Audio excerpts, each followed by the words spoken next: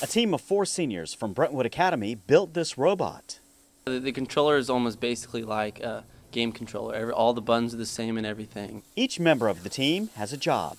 I helped build the robot, and I also just help with repairs. I'm the programmer. I basically did anything that involved the computer. I'm one of the builders. I'm also the strategist. I built the robot and helped repair it as well. Brady Williams, Rand Johnson, Nico Amatrano, and Jeff Hughes are the creators of It is the Iron Eagle.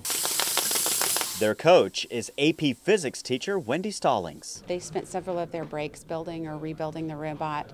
We do a little bit of class time, but they also put in a lot of time outside of class. The foursome had never built a robot in their life until this school year.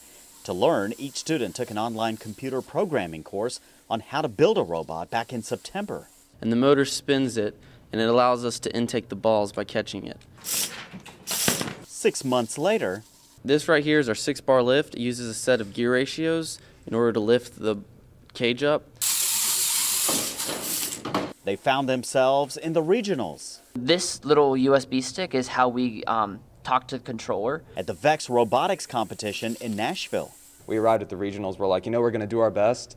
And when we started competing, and we're like, we actually have a chance. Well, the BA robotics team ended up winning the whole thing in their first year of competing and also got an award for Best Design.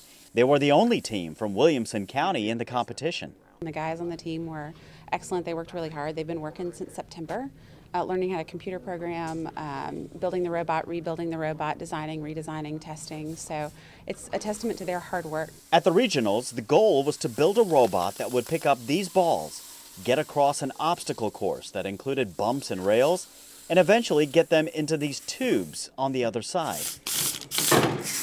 Well, the robot has to fit within an 18 by 18 by 18 inch box, kind of, and just being able to build it within that and having everything fit and still work is a pretty difficult thing to do. It's not just about building a robot, it's also about, building teamwork. And we had to learn, not only to work with the robot, how to, connect with one another and assign each other jobs and, stick with those jobs during the competition. All of them are pursuing fields in mechanical engineering and computer programming at top-name schools like Princeton, Notre Dame, and Georgia Tech. The future is bright when you look at these young men, although you can't help but notice there is one thing missing. Where are the girls?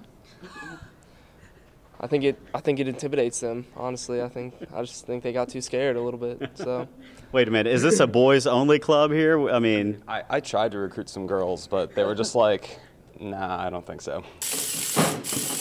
The Fab Four will take part in the state competition on Saturday, March 1st at McGavock High School in Nashville, with hopes of moving on to the nationals and internationals.